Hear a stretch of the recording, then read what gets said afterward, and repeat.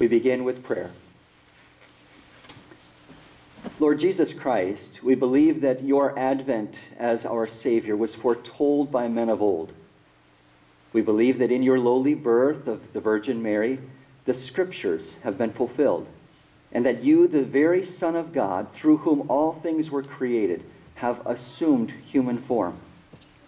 You came here in lowliness as the Lamb of God to bear our sins in your own body on the cross, and to suffer and to die there for us. Direct our footsteps this morning through your holy word, and help us to lead our lives so that we might conform them to your holy will. We ask that you would bless our worship here this morning. Amen. This morning for our Christmas Day service, we're going to be journeying through the Scriptures. We're going to be following a service that has been used for over 100 years now, as we take a look at lessons from the Old and the New Testament, and we see the promises that God made, as well as how he has fulfilled them. And then we'll be singing our praises that are connected to those promises of God in the carols that will follow. You can follow the order of services as found in your bulletin. We begin our worship this morning in the name of the Father, and of the Son, and of the Holy Spirit. Amen.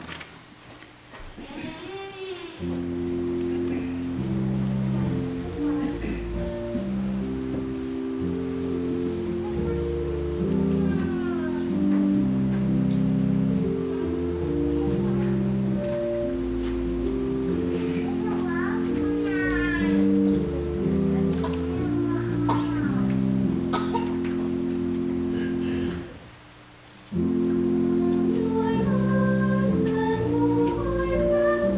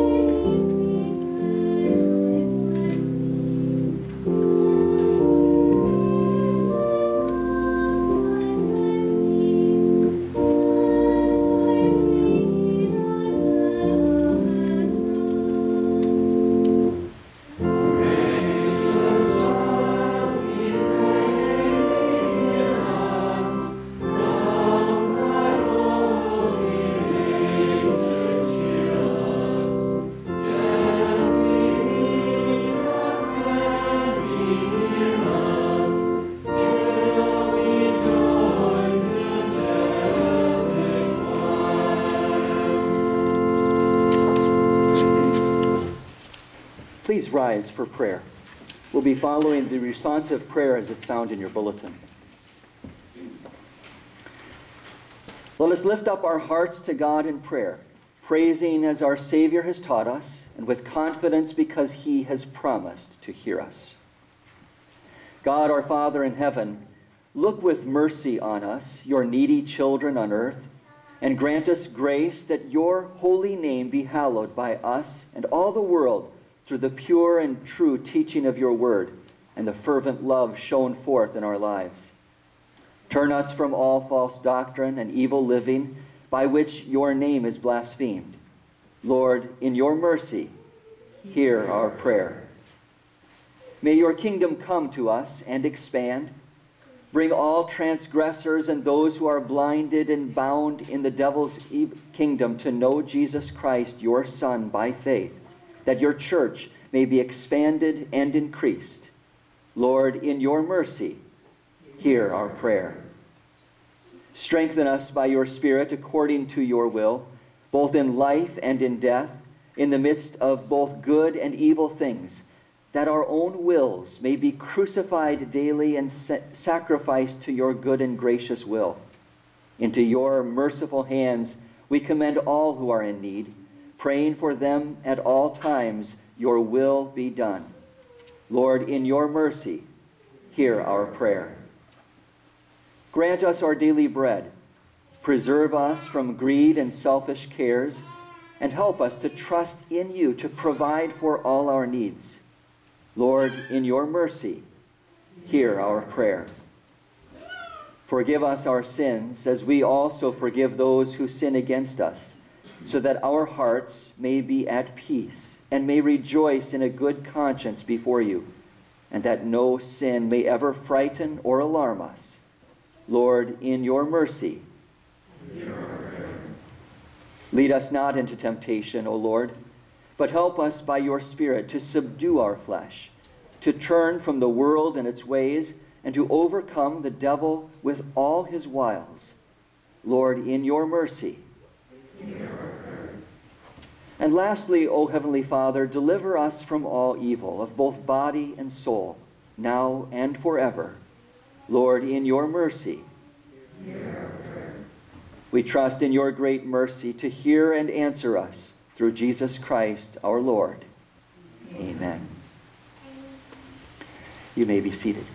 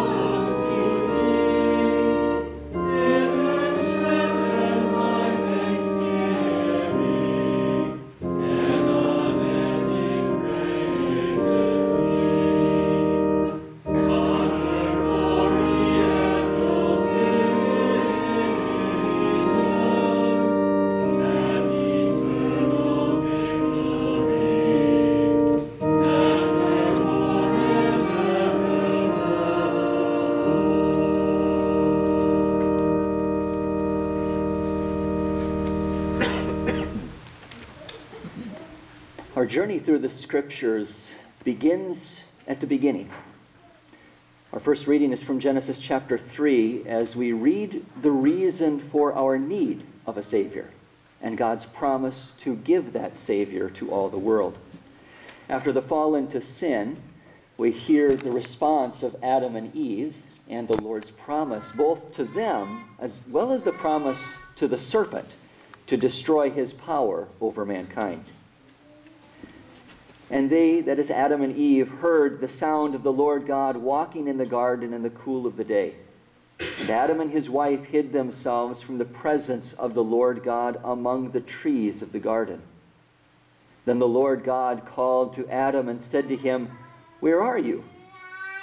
So he said, "I heard your voice in the garden, and I was afraid because I was naked, and I hid myself."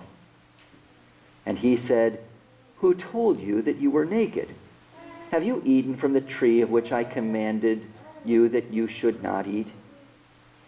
And the man said, "The woman whom you gave to be with me, she gave me of the tree, and I ate."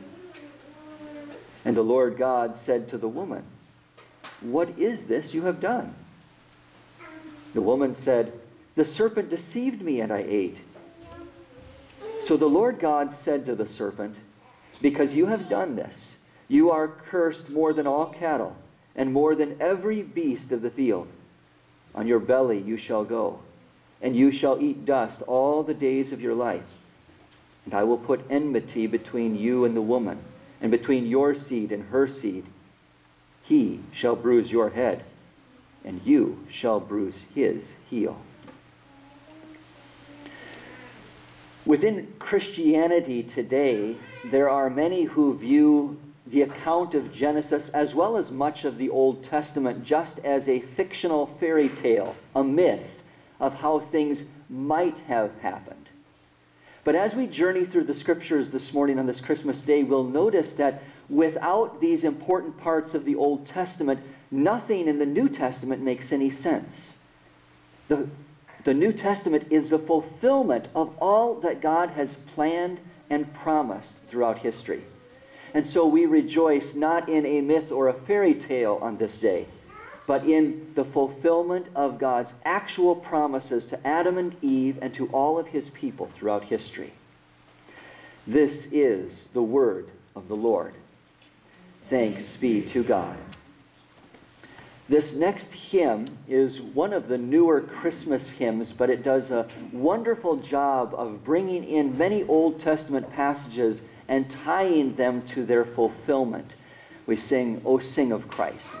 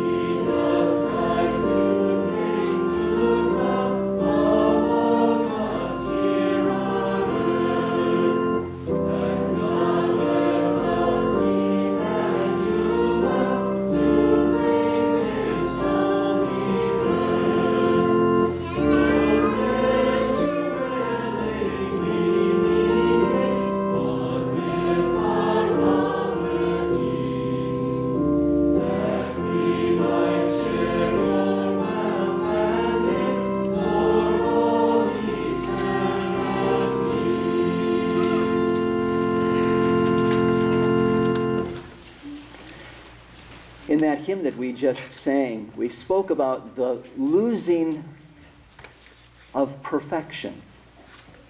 We as human beings cannot reclaim that perfection on our own. One of the ways in which the Lord does work to reclaim that perfection is through the sacraments that he has given to us. And on this Christmas day, we are reminded of how he has redeemed each one of us through our baptisms and brought us into his kingdom and into his family.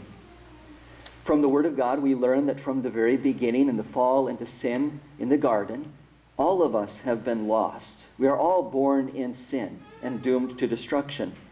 But the Lord has a promise for us.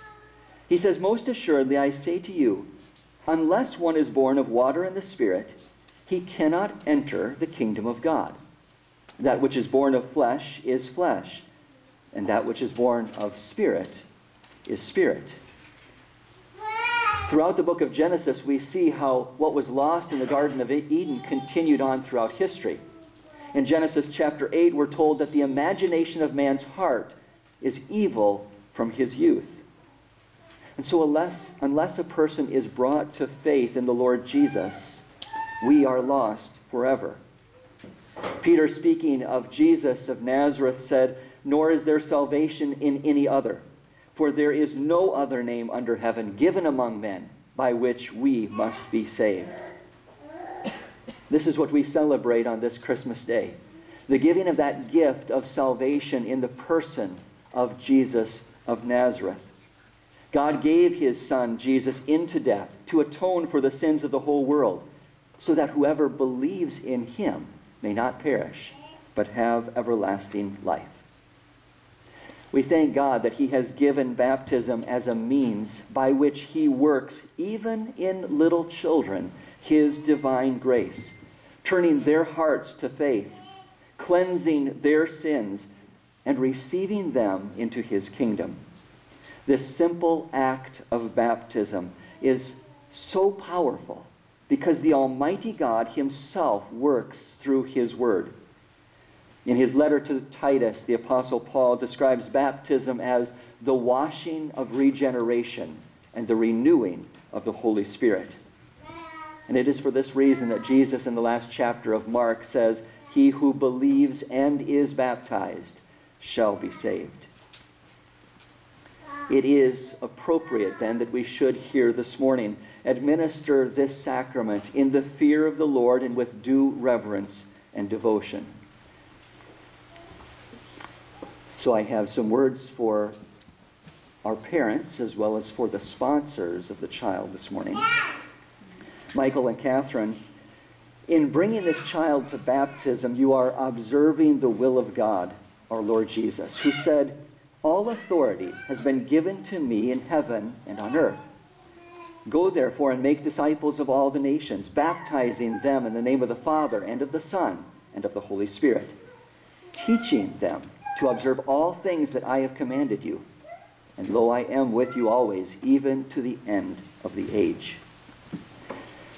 When our Lord instituted the sacrament of baptism, he not only commanded that children be baptized, but also that they be taught to observe all those things which he has commanded. And so I ask you this morning, do you sincerely intend to bring Adeline up in the way of the Lord, to instruct her diligently in the truths of God's saving word, and to make faithful use of the assistance offered by his church? Do you also intend to encourage her by your word and by your example to be conscientious in the use of the means of grace so that she may grow in faith, serve God with a Christian life, and remain in her baptismal grace even unto death? If so, then answer by saying yes with the help of God. Yes, with the help of God.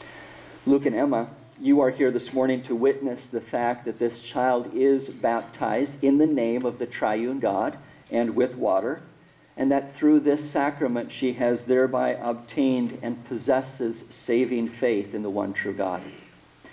Furthermore, it is also your privilege and your responsibility to remember her in your prayers, to remind her of her baptism, and as far as possible to give encouragement and support to her parents as they work to bring her up in the truths of God's Word.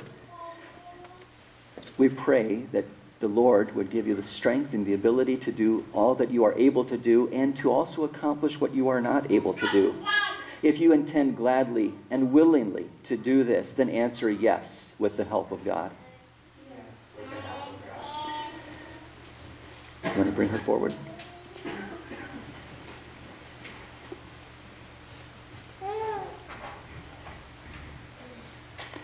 Adeline, receive the sign of the cross, both upon the forehead and upon the breast, as a sign that you are one that has been redeemed by the Savior. The Lord preserve your coming in and your going out from this time forth and even forevermore.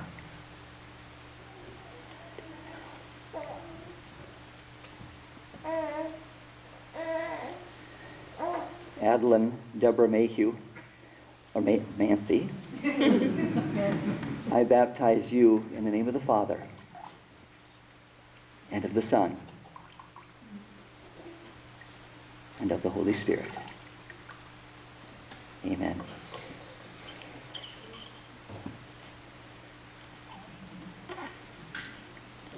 May the Almighty God, who has begotten you again to be his very own, strengthen you through his Spirit and keep you in that true Christian faith unto life everlasting. Amen. We pray. Almighty God, the Father of our Lord Jesus Christ, we thank you that you have bestowed your grace upon Adeline. And we ask that you would strengthen her by your Holy Spirit, that she might grow and increase in the new life which you have created in her. Let her, as a living member of your church, by her life, honor and glorify your name, and finally, with all your saints, obtain the promised inheritance of heaven. Through Jesus Christ our Lord. Amen.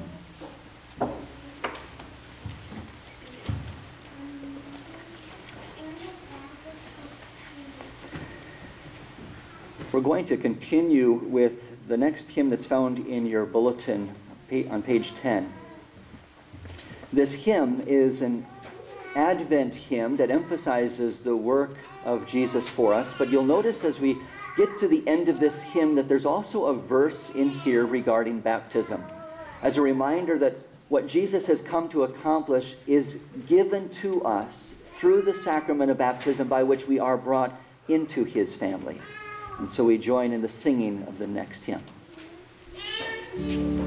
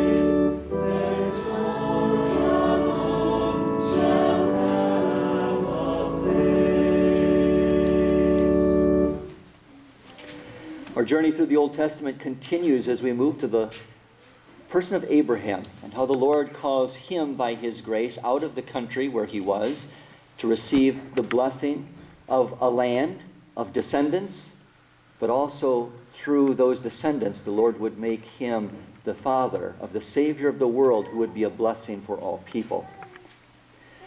Now the Lord had said to Abram, "Get out of your country, from your family and from your father's house, to a land that I will show you. I will make you a great nation. I will bless you and make your name great, and you shall be a blessing.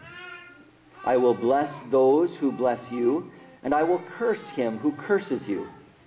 And in you all the families of the earth shall be blessed." So Abram departed as the Lord had spoken to him, and Lot went with him. And Abram was 75 years old when he departed from Haran. Then Abram took Sarai his wife, and Lot his brother's son, and all their possessions that they had gathered, and the people whom they had acquired at Haran, and they departed to go to the land of Canaan. So they came to the land of Canaan. We'll continue with the singing of the next hymn.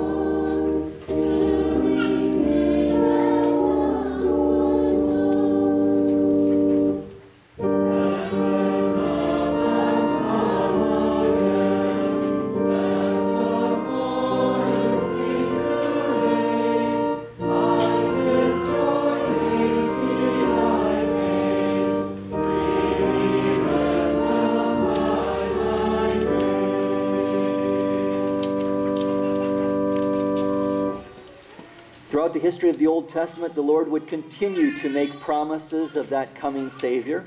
We move to the promises through Isaiah, found about 700 years before the time of Christ. There Isaiah writes, "The people who have walked in darkness have seen a great light.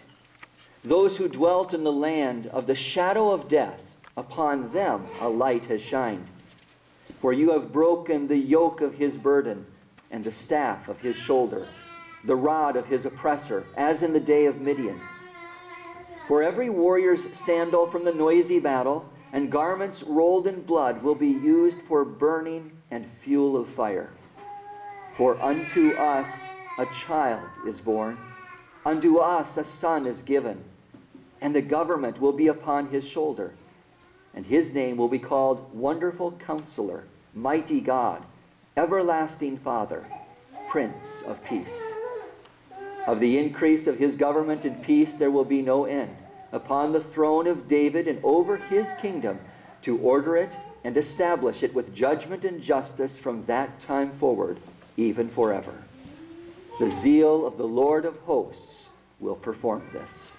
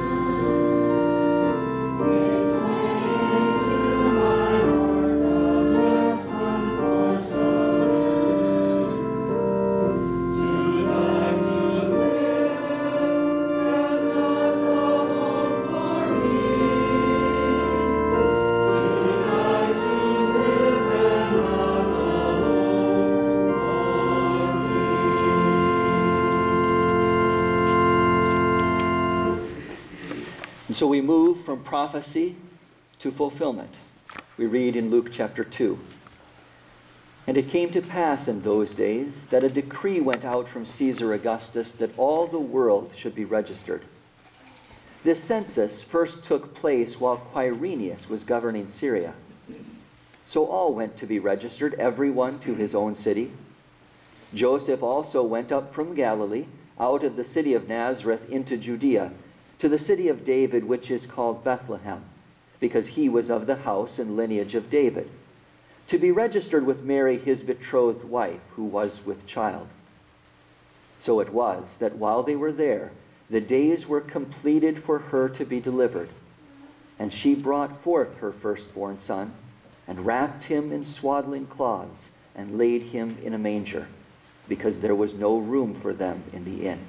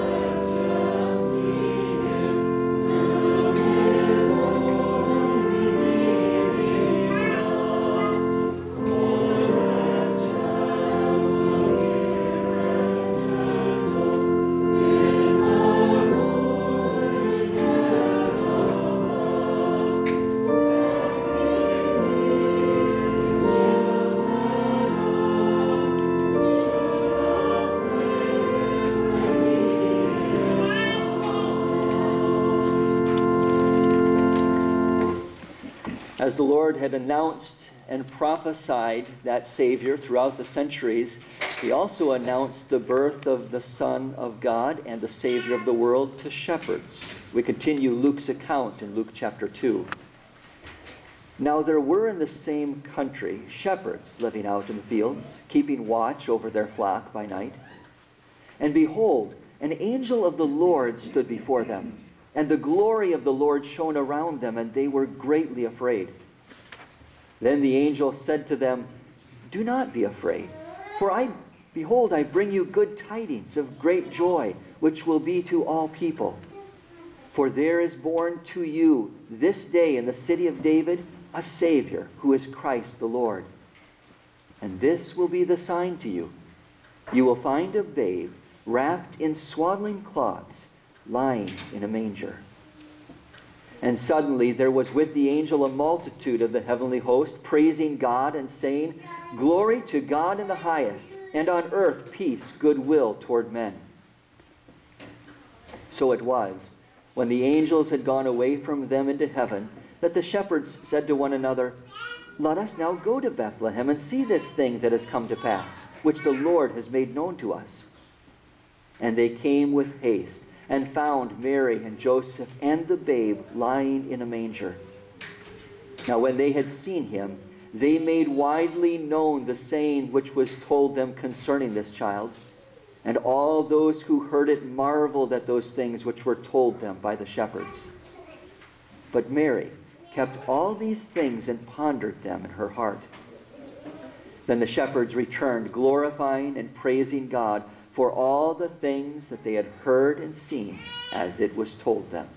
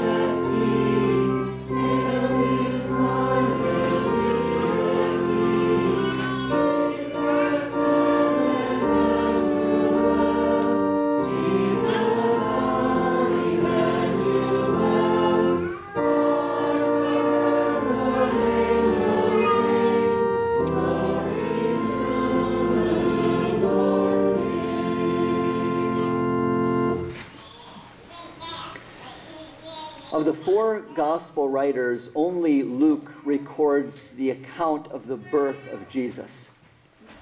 But for our last reading this morning, we will consider the words of the Apostle John, as he not only describes the event of the incarnation, of God becoming flesh for us, but also the meaning of the incarnation for all people. We read from John chapter 1, the first 14 verses. In the beginning was the Word, and the Word was with God, and the Word was God. He was in the beginning with God. All things were made through him, and without him nothing was made that was made. In him was life, and the life was the light of men. And the light shines in the darkness, and the darkness did not comprehend it. There was a man sent from God whose name was John. This man came for a witness, to bear witness of the light, that all through him might believe. He was not that light, but was sent to bear witness of that light. That was the true light which gives light to every man coming into the world. He was in the world, and the world was made through him, and the world did not know him. He came to his own, and his own did not receive him. But as many as received him, to them he gave the right to become children of God, to those who believe in his name, who were born not of blood, nor of the will of the flesh, nor of the will of man, but of God. And the Word became flesh and dwelt among us, and we beheld his glory, the glory as of the only begotten of the Father, full of grace and truth. We will have a duet introduce the first two verses of the next hymn. The congregation is invited to join in the chorus and the final stanza.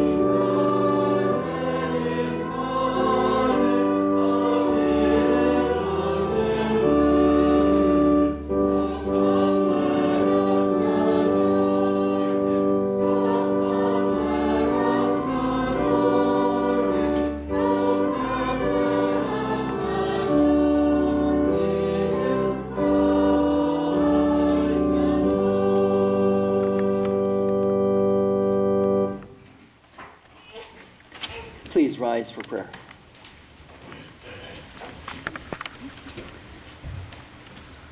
O God, you make us glad with the yearly remembrance of the birth of your only Son, Jesus Christ. Grant that as we joyfully receive him as our Redeemer, so we may with sure confidence behold him when he comes again as the judge of all, who lives and reigns with you and the Holy Spirit, ever one God, now and forever. Amen. And the blessing of God Almighty, the Father, the Son, and the Holy Spirit be with you and remain with you always. Amen. You may be seated for the singing of the final hymn.